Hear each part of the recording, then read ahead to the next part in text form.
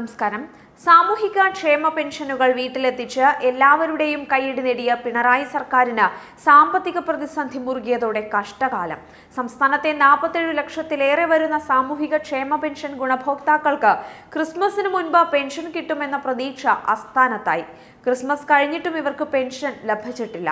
ഇപ്പോഴത്തെ അവസ്ഥയിൽ പുതുവത്സരത്തിന് മുമ്പ് കിട്ടും എന്ന പ്രതീക്ഷയിലാണ് പെൻഷൻ വാങ്ങുന്നവർ. പെൻഷൻ വിതരണം ചെയ്യാനുള്ള ഉത്തരവ് 21-ന് ഇറങ്ങിയിട്ടുണ്ടെന്നായിരുന്നു ധനകാര്യ വകുപ്പിന്റെ മറുപടി. ധനകാര്യ വകുപ്പാണ് ഫണ്ട് അനുവദിക്കേണ്ടതെന്നും മറ്റു വിവരങ്ങളൊന്നും അറിയില്ല എന്നുമാണ് തദ്ദേശ വകുപ്പിന്റെ നിലപാട്. ഓഗസ്റ്റ് സെപ്റ്റംബർ മാസത്തെ വിവിധ ക്ഷേമ പെൻഷനുകൾക്കുള്ള തുകയാണ് അനുവദിച്ചുകൊണ്ട് 21-ന് ഉത്തരവിറങ്ങിയത്. 1026 കോടിയാണ് പെൻഷൻ വിതരണത്തിനായി സർക്കാർ ചെലവഴിക്കുക.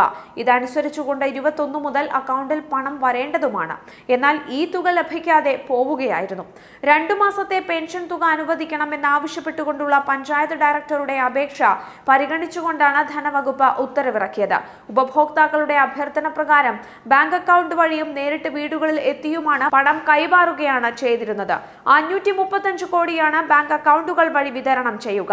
491 കോടി പ്രാഥമിക സഹകരണ സംഘങ്ങൾ വഴി നേരിട്ട് വീടുകളിലെത്തിയും പണം കൈമാറും. എന്നാൽ ക്രിസ്മസിന് മുമ്പ് പണം വീട്ടിലെത്തിക്കാൻ സാധിക്കാത്തത് വലിയൊരു വീഴ്ചയായി ഇപ്പോൾ ചൂണ്ടിക്കാണിക്കപ്പെടുന്നു. പെൻഷൻ മുടങ്ങാതിരിക്കാൻ ഗുണഭോക്താക്കൾ മിക്കവരും ധൃതി പിടിച്ചുകൊണ്ട് മസ്റ്ററിംഗ് നടത്തിയിരുന്നു. പെൻഷൻ മുടങ്ങിയതോടുകൂടി ഇതുകൊണ്ട് മാത്രം ജീവിതം മുന്നോട്ട് നയിച്ചിരുന്ന പലരും ദുരിതത്തിലായിരിക്കുകയാണ്. പെൻഷൻ കൊണ്ട് മാത്രം ജീവിക്കുന്ന പാവങ്ങളെ സർക്കാർ പെരുവഴിയിലാക്കിയെന്ന ആരോപണം ഉയരുന്നു. ധനമന്ത്രിയുടെ വീട്ടുപടിക്കൽ ധർണ നടത്തുന്നതുൾപ്പെടെ പ്രക്ഷോഭ പരിപാടികളിലേക്ക് നീങ്ങുമെന്നാണ് സാമൂഹിക സുരക്ഷാ പെൻഷനേഴ്സ് യൂണിയന്റെ പ്രതികരണം.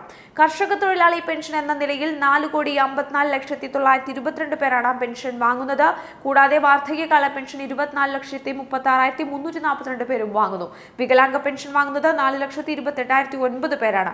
50 വയസ്സു കഴിഞ്ഞ അവിവാഹിതകൾക്കും പെൻഷൻ നൽകുന്നുണ്ട്. അടുത്തിടെ സർക്കാർ നടത്തിയ മസ്റ്ററിംഗിലൂടെ 47 ലക്ഷം പേരിൽ 4.5 ലക്ഷത്തോളം പേർ അനർഹരാണ് എന്ന് കണ്ടെത്തിയിട്ടുണ്ടായിരുന്നു. പെൻഷൻകാരുടെ ബയോമെട്രിക് മസ്റ്ററിംഗ് ആദ്യഘട്ടം കഴിഞ്ഞപ്പോൾ 90% പേർ പുറത്താവുകയായിരുന്നു.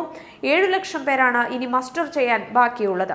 ഇതിൽ 2.5 ലക്ഷം പേർ ക്രിസ്മസിനു ശേഷം മസ്റ്റർ ചെയ്യുമെന്നാണ് കണക്കുകൂട്ടലുകൾ. ബാക്കി 4.5 ലക്ഷം പേർ ഇതുവരെ അനർഹമായി പെൻഷൻ കൈപ്പറ്റിയിരുന്നു എന്നാണ് ധനവകുപ്പിന്റെ വിലയിരുത്തലുകൾ. ഇവരെ ഒഴിവാക്കുന്നതിലൂടെ 600 കോടിയോളം രൂപ പ്രതിവർഷം സർക്കാരിന് ലാഭിക്കാനാകുമെന്നാണ് ധനവകുപ്പ് പ്രതികരിക്കുന്നത്. അനർഹരിൽ പകുതിയും വിധവാ പെൻഷൻകാരാണ്. മരിച്ചവരുടെയും സ്ഥലത്തില്ലാത്തവരുടെയും പേരിൽ പെൻഷൻ വാങ്ങിയിരുന്നവരാണ് ബാക്കി. പ്രതിമാസം 1200 രൂപയാണ് ഇപ്പോൾ പെൻഷനായി നൽകുന്നത്.